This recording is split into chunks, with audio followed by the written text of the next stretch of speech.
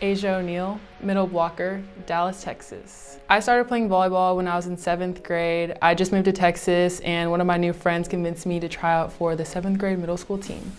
My favorite volleyball memory so far is winning nationals in 17 Open my junior year.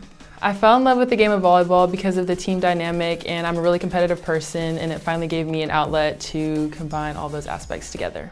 One thing most people probably don't know about me is that I wear number 7 because that was a number that my dad wore throughout his career.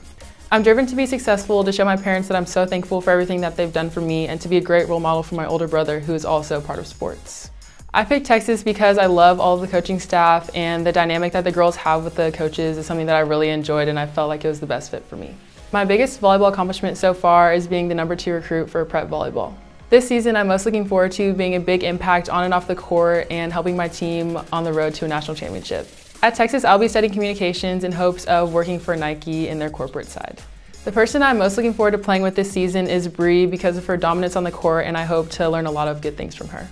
I decided to play volleyball instead of basketball because I felt that I wanted to have my own path and I didn't want to follow anyone else's, and I really enjoy the team chemistry and how there's so much communication involved, and it's impossible to play without being one with your team.